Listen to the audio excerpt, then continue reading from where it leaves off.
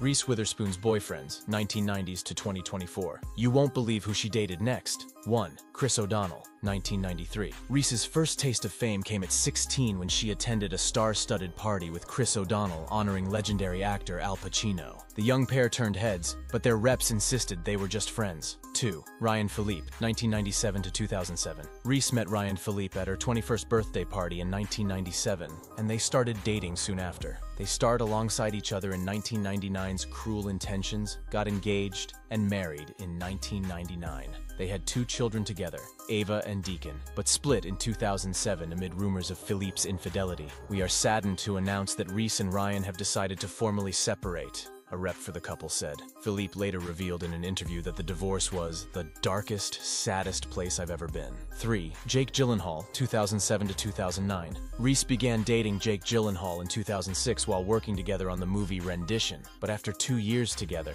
they split in November 2009. Jake would marry Reese tomorrow, but Reese doesn't want to go there yet, a friend of the pair told People. 4. Jim Toth, 2010 to 2023. Reese started dating talent agent Jim Toth in 2010, and they got married in 2011. They had a son, Tennessee, together, but made headlines in 2013 when they were arrested for disorderly conduct and DUI, respectively. They apologized for their behavior and eventually announced their divorce in March 2023, finalizing it in August 2023. We have some personal news to share. It is with a great deal of care and consideration that we have made the difficult decision to divorce, they said. Our biggest priority is our son and our entire family as we navigate this next chapter, they added. Which of Reese's boyfriends do you think was her most iconic match? Let me know in the comments below.